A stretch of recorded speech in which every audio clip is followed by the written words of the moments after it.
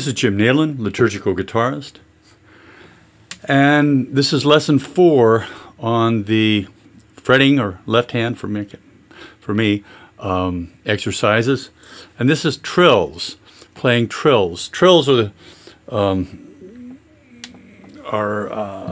kind of thing where you're going. That's a trill. Basically, it's combining a hammer-on and a pull-off, which in classical terminology is an ascending and a descending slur. So now we've got the nomenclature out of the way. The exercise 1, we're gonna do all of these exercise 1 here in the 5th position on the 2nd string. So your first finger's on the 5th fret, second finger on the 6th, third finger on the 7th, little finger on the 8th fret of the 5th string. So the first thing we're doing here is just a series of pull-offs and hammer-ons. You're going to pluck the first note, and that's all you're going to pluck here in these first 2 measures.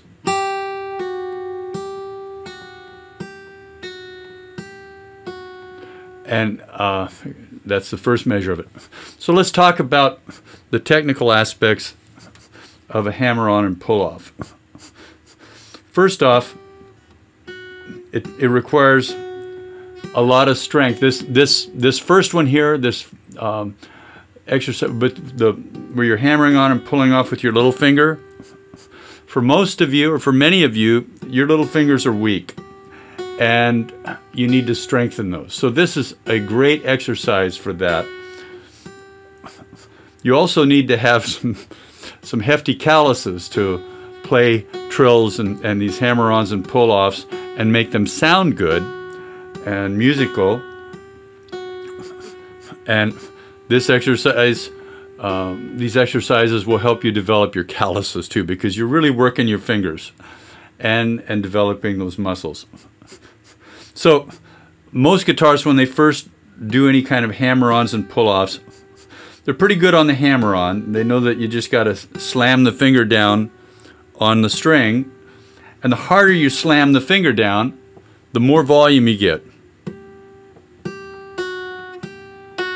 And if the note's played at first, then you've got energy built in there, so when you hammer on, you get more volume than I do if I just hammer on a dead string or a silent string. So, but a pull-off, generally people just think pull-off is just lifting your finger off. And you'll hear the sound here. I'm not getting much sound by just lifting my finger off. The key in a pull-off, and as if you look in the close-up, is when you come off the string, you pull down into the next string. So really on these trills, and then you have to lift off that string, come back up, and hammer on again. So you have to get a strong hammer on. You have to lift those fingers a lot further than what we've been working on, trying to keep them a quarter to a half an inch from the string. You're not going to get as good a hammer on. Sometimes you need to get a lot of energy in that hammer on. So the hard part for most of you is going to be the pull-off.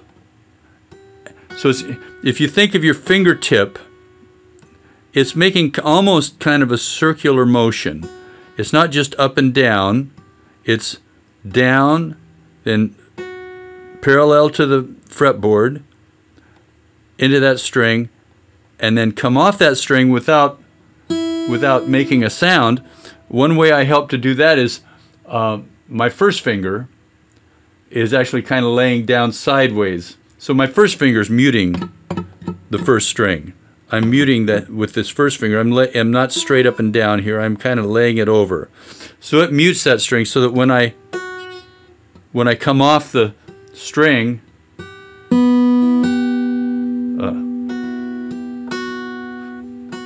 I'm not getting a note there. So That's the technical aspect of it. So what you're going to do is exercise 1, and I would play these very slow.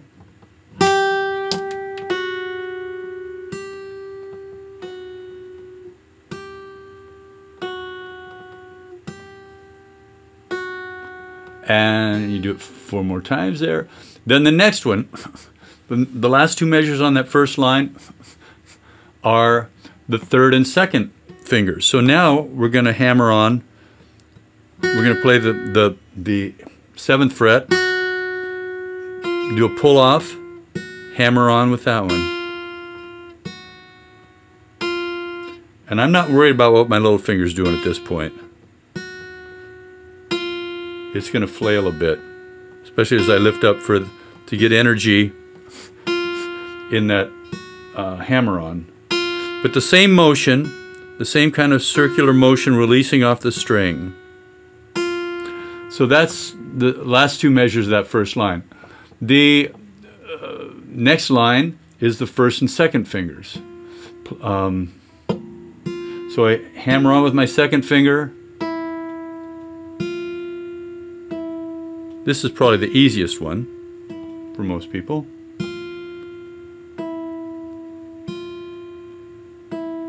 And then the last half of that line is the 3rd and 1st. So I'm going to do, so now my 2nd finger is lifted off the fretboard.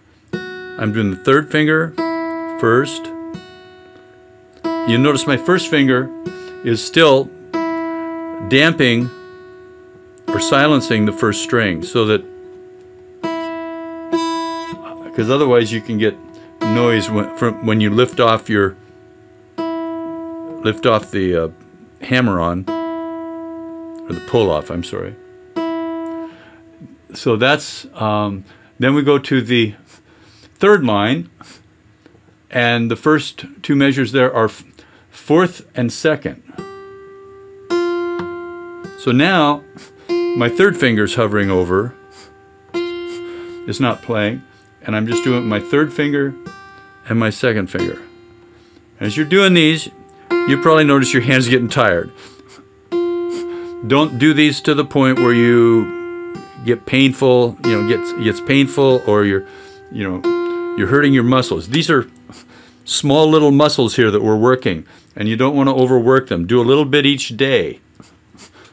I think I mentioned earlier I used to practice scales 45 minutes a day, and I think trills were maybe 5 minutes would be all I would work on trills. It's not something you're gonna master right off. You got to get, but it's going to really go a long way to building the strength in your fingers.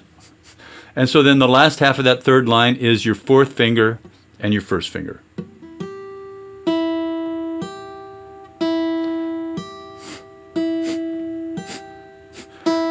This is a really good one for developing accuracy on that little finger.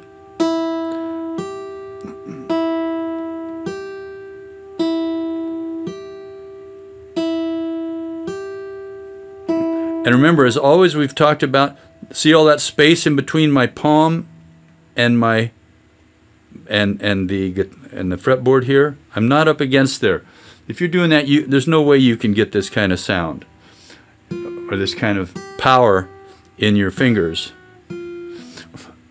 So then I give you some exercises at the end there, and these are a little challenging. For what they're worth, give them a try. Here, the first one here, let's see, this is exercise 2. I'm playing a C chord. So I'm plucking the C bass. Let's bring that up a little bit. Holding this bass note down here.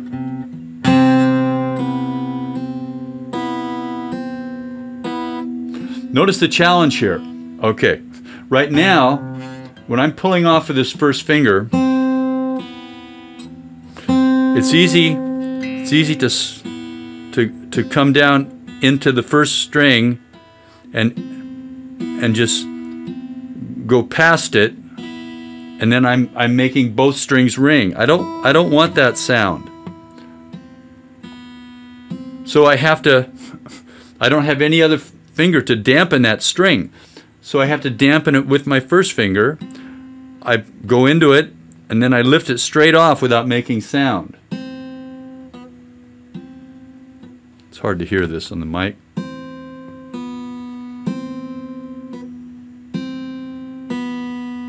That was a good one. So I'm doing that while I play a C chord. So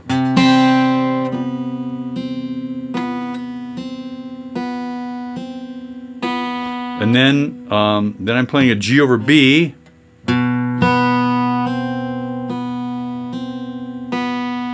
And hammering on now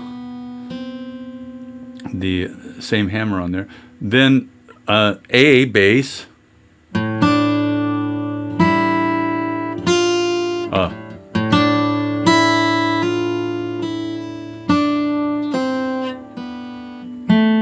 And then a G bass.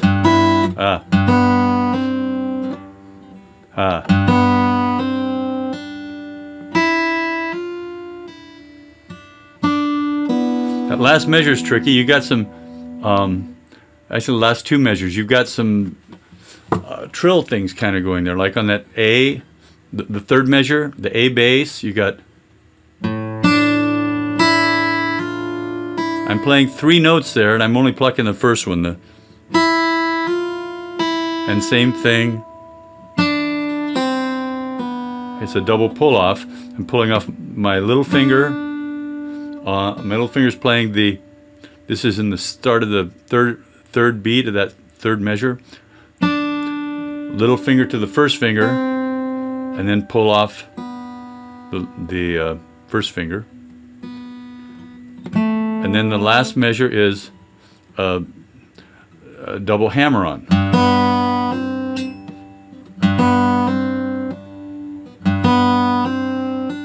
That's a tricky one there. Oh wait, I'm doing it. Yeah, third finger. So I'm playing the G bass, hammer on, and then my little finger. This works better up to tempo. It's slow like this, you're not going to get a lot of sound. Another, a hammer on pull off, and a pull off. So anyway, that's one exercise. See if I can play it. I haven't practiced, looked at this for years.